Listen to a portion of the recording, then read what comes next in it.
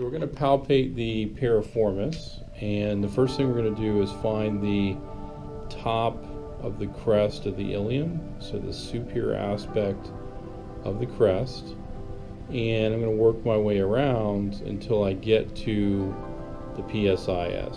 So for her, the psis is right here, and that's where I'm going to start my palpation. So the piriformis is on the attaching to the anterior surface of the sacrum. So being that that's the case, I can't actually palpate those attachments. So I'm going to do the next best thing, which is to compress the sacrotuberous ligament. So another way to say that is the piriformis is deep to the sacrotuberous ligament. So if I use that lateral edge of the sacrum as my guide, I can compress the sacrotuberous ligament until I feel some resistance, for lack of a better term. And then what I'm going to do is I'm going to move my thumb, in this case, back and forth and side to side.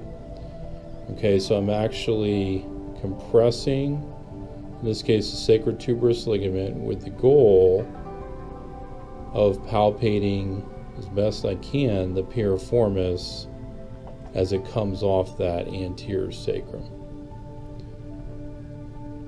So again, I'm going to use that lateral sacrum, or the edge of that lateral sacrum, as a guide.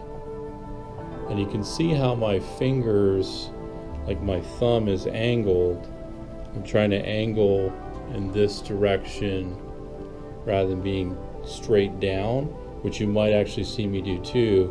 But right now I'm actually angling more in that direction. Okay, so again, compressing.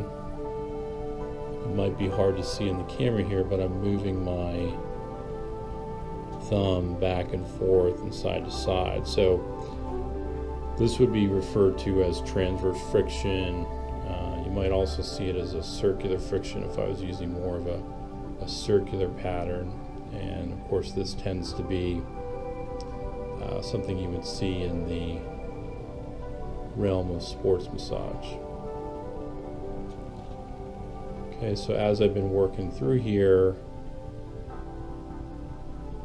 I've been kind of zooming in or getting more specific, and again feeling that lateral sacrum, or using that lateral sacrum as a guide, and trying to get as close to that as I can to pick up as many of those attachments as I can.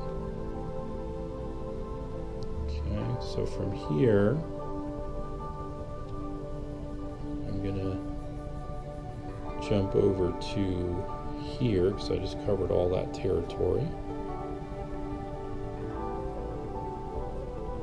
And by the way, that was most of, pretty much the width of the piriformis as it comes off the sacrum. So just to give you an idea, from here to that psis, that's about the width of the piriformis as it comes off the sacrum. But due to that sacrotuberous ligament, I'm going to continue to follow that lateral edge of the sacrum, because the piriformis is actually attaching to the sacrotuberous ligament. Okay, so from here, I'm going to jump back down a little bit more. Again, finding that lateral aspect of the sacrum, and then angling again. You can see I'm trying to angle more in that direction, so I'm not going straight in or vertical, more in an angle. Compressing that tissue first, in this case the sacrotuberous ligament, and then adding that friction.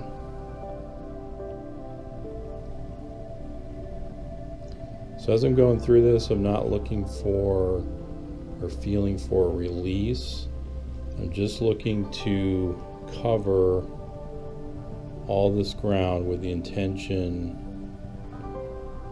of working on the attachments of the piriformis.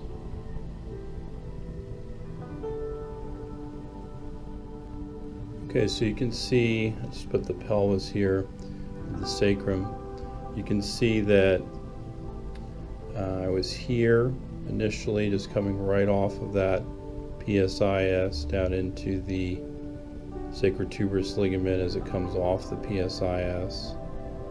Follow that lateral sacrum until I get to approximately here, and then from there we're going to go over to the trochanter, and you can see this would be, you're looking at it from a posterior view, and so right now we're going to work right in here. Okay, so you're looking from a superior view there, and we're going to look for this notch right in through here, and we can do that. You might be able to tell that she is actually laterally rotated right now, depending on how you learned it, externally rotated. So I have her thigh turned out, and that's going to bring that attachment that's going over to the trochanter to me. Okay, so I can actually access that, and that of course is important, because if I can't get to the attachment, then I'm not going to get the result. So what I'm doing here is I'm coming from the head of the table and trying to get perpendicular to that as much as I possibly can. And again, by laterally rotating or externally rotating her thigh at the hip, I can get that angle. So you're going to feel that tendon come in, you kind of feel for that notch, and then once you feel for that tendon and or notch, trying to be as perpendicular as you can, you're going to compress that tissue, or I'm going to compress that tissue right into the trochanter. So again, compressing, this time directly into the bone.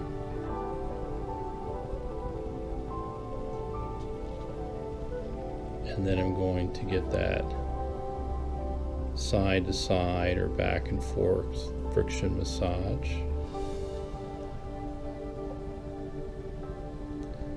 So you figure I'm using my thumb, so that's going to cover a lot of territory. The key is, once you're in here, is to try to get a lay of the land and be even more specific as you work. Okay, try to visualize how that tendon comes into the trochanter. Feel for that notch and hit or address that attachment from as many angles as you can, while trying to stay as perpendicular as you can. The only other thing that I do that you can't see in the video here is I had her slide to her left so that her entire thigh is supported by the table, and then I put a small bolster, like half of a small bolster, under her ankle to prevent that leg from falling off the table. Okay, so that covers the attachments of the piriformis. Thanks for watching.